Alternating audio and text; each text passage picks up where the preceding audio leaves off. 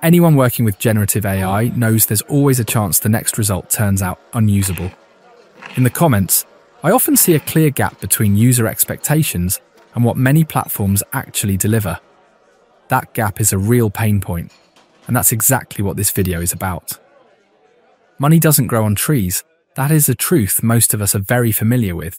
But using different AI platforms seriously and on a regular basis can demand a surprisingly high monthly toll.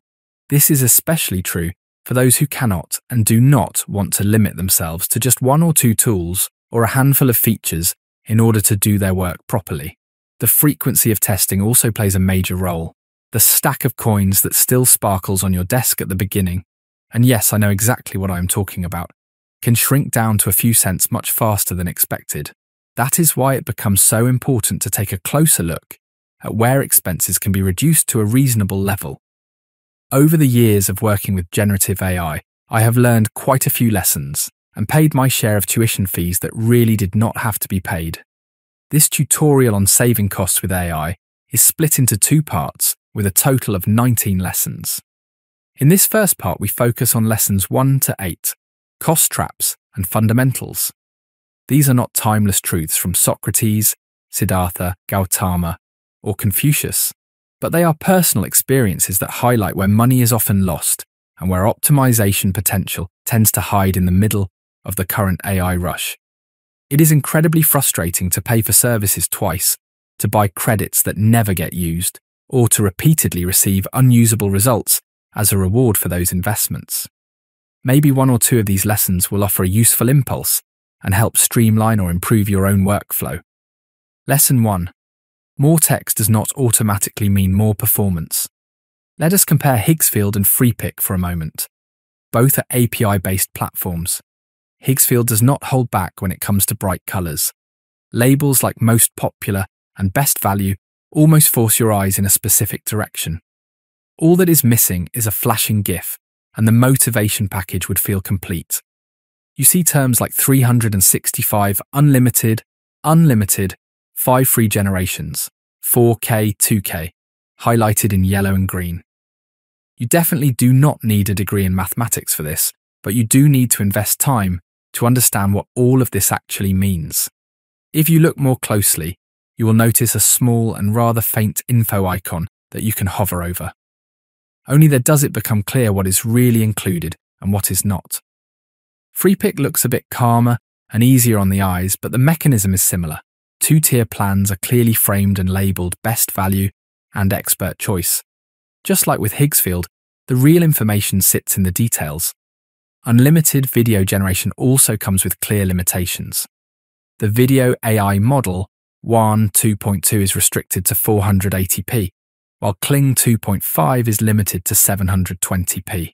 And we already know that both WAN 2.6 and Kling 2.6 exist. You can observe a similar pattern at Kling itself. The developers introduced an unlimited mode for image generation with Image 01. But again, if you pay attention to the details and check the small info icon, you will find that unlimited only applies for 1 year and only for subscribers who signed up before December 15th, 2025. My takeaway here is simple. Do not get distracted by labels and visual noise. Listen to the community, absorb both positive and negative feedback, and then make a conscious decision based on what you actually need. Lesson 2. Hit the off switch and do not overcomplicate things.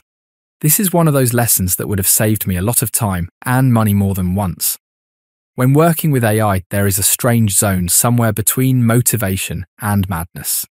In simple terms, it is that inner voice saying, "Come on, one more try, and this will definitely work." This idea assumes that pressing rerun or generate just one more time will suddenly lead to a significantly better result that finally matches the prompt. In my experience, this is pure wishful thinking. If there is sand in the gears, meaning a small, easily overlooked word in the prompt that completely derails the generation process, then the 5th or even the 10th attempt will not fix it. I really do not want to think about how many credits and how much time disappeared that way. If you find yourself stuck for whatever reason, my advice is very simple. Stop clicking generate. Turn off the computer, go eat something, meet friends, or take the dog for a walk around the block, then come back with a clear head. More often than not, things suddenly fall into place. This approach saves money and helps keep your motivation intact. Lesson 3. But I get way more credits, right? The inflation of terms can be a real obstacle. Are we talking about credits, fast hours, or tokens? Does any of this actually have the same value across different platforms? For less experienced users, it is easy to miss the bigger picture and lose orientation in the middle of all this. Let us look at monthly subscriptions in the lowest tier. FreePick offers 7,000 credits for roughly $9 in its Essential plan. Design gives you 900 credits for $8.99 in the beginner plan.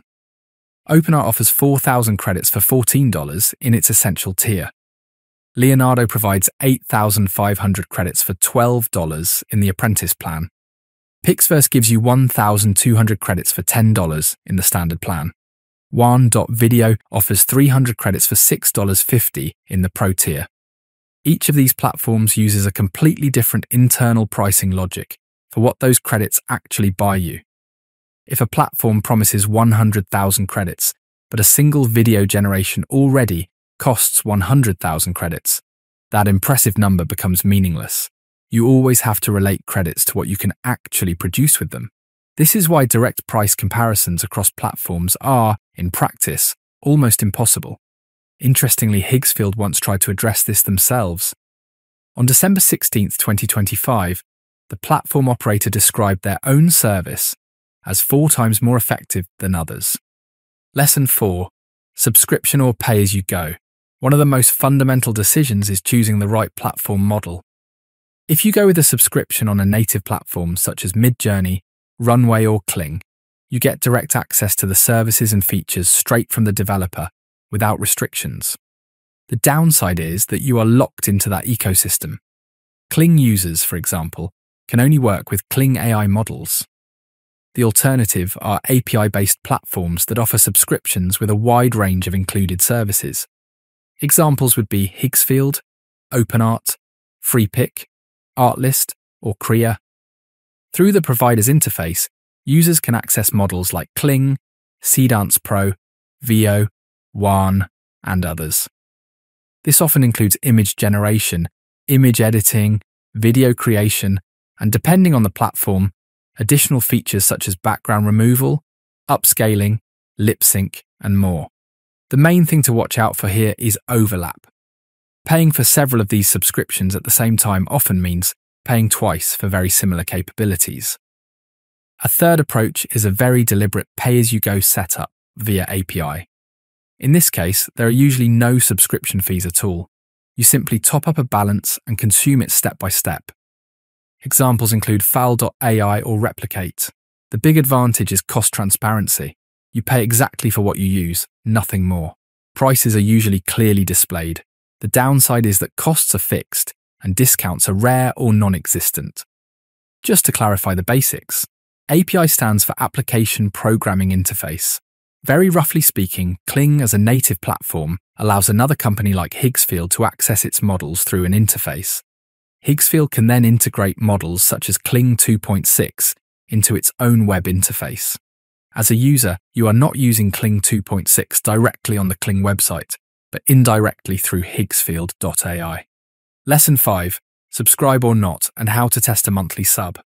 With the rapid progress of AI, many young startups see their chance to enter the market with clever and innovative workflows alongside already established big players. Not long ago, I read a comment that summed up a very common reaction quite well. What, another new platform already? This feeling can easily throw users off balance because the fear of missing out is always there in the background. Most platforms offer subscriptions with either yearly or monthly billing. My advice here is simple. If an offer sounds interesting, try it first. Even if the monthly price looks a bit higher, start with a 1-month subscription. After a few rounds of testing, and usually you realize this very quickly, you will know whether the platform actually delivers what you need. If it does not, cancel the subscription before the month ends so your account is not charged again. Just be careful with so-called 1-month only subscriptions. Those often make no financial sense at all. Lesson 6. This subscription is the right fit. Going yearly. Once you are absolutely sure that a platform does exactly what you need, it makes sense to think long-term. The potential savings can be significant. Switch the billing option from monthly to yearly, and you will immediately see how the effective monthly cost goes down. I have no connection to any of the platforms shown here. They are used purely for demonstration purposes. The listed prices reflect what was shown on the provider's pricing pages at the time this tutorial was created, and may change in the future. One question usually comes up at this point: which tier should I choose? My advice is to not be guided by labels like best offer. Pick a plan that is financially comfortable for you. Upgrades are always possible later. As a simple rule of thumb, an upgrade only really makes sense once you are regularly using more than 80% of your available credits. Lesson 7.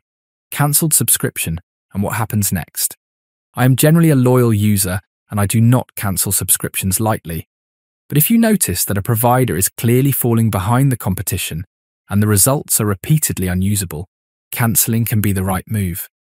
The important part is to avoid wasting what you have already paid for. If you still have credits left on the last day of your subscription, they are usually deleted when the plan ends. In most cases, there is no refund, and the credits are not kept in your account until you decide to use them later. The account itself may still exist, but the paid balance is gone. Keeping an eye on this alone can save you unnecessary losses. Lesson 8. Choosing the right video AI model. With Kling, the cost structure can feel surprisingly inconsistent. Using image to video for 5 seconds still costs 35 credits with a very old 1.6 model. The Video 2.1 Master model jumps all the way to 100 credits, while the newest 2.6 model without native audio, in professional mode, is down to just 25 credits. That naturally raises the question of why older versions are still active at all, since they mainly add confusion for users. My advice here is simple. If you're using Kling's native platform, make very deliberate decisions about which model you use for which task. And most importantly, if you don't need audio, always turn native audio off. That alone can cut your costs in half. After these first lessons, it should be clear why many costs don't come from the AI itself, but from the decisions made before generation even starts. In the next video, the focus shifts away from traps and toward leverage.